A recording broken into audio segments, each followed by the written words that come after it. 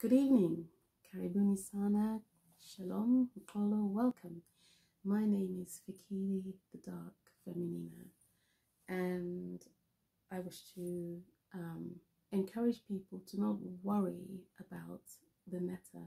They are holy, they are glorious, they are in rank in jail between the angels and the saints, and they do good. And the reason they were criticized, or their followers were criticized in the Bible, is because people were doing all manner of in evil, that is, in their name, against their wishes. And the same as with the worship of the Queen of Heaven, the great Creator Feminina. Amen. Please deny this, because it matters, because people have been killed over it, ostracized, ill-treated.